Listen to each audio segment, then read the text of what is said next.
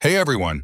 In this video, how to fix an issue where Apple says that it cannot verify whether an application downloaded from the internet is free of malware and may harm your Mac or compromise your privacy.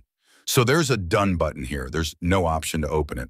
So if I double click on an app that I've downloaded from the internet and I can't open it here, then on previous versions of Macs, what you could do is hold down the control key.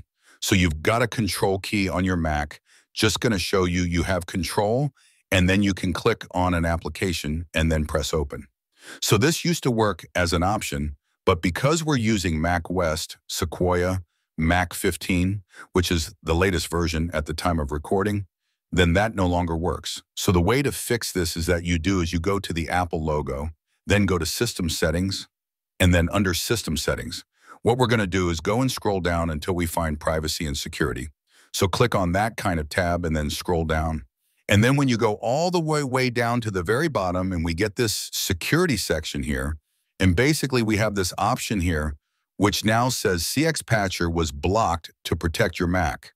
So that is basically the app that we tried to open earlier. Now what we can do is just press open anyway.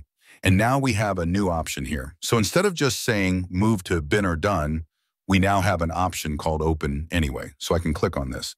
Then we're going to type in our computer's password press. And now this application has opened up successfully. So even though this is an unsigned application, what it can do is use the privacy and security feature in order to open up applications like these, which is basically a way of bypassing Gatekeeper on a Mac. Thanks for watching, and I'll see you in the next video.